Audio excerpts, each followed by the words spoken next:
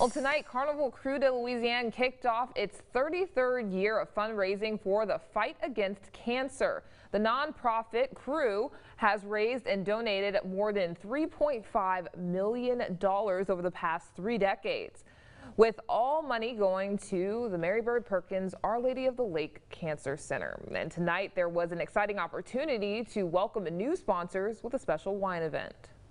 Karnival Krewe is a 501c3 nonprofit with the sole purpose of raising funds for cancer research, cancer education, and indigent cancer patient care in the Baton Rouge community.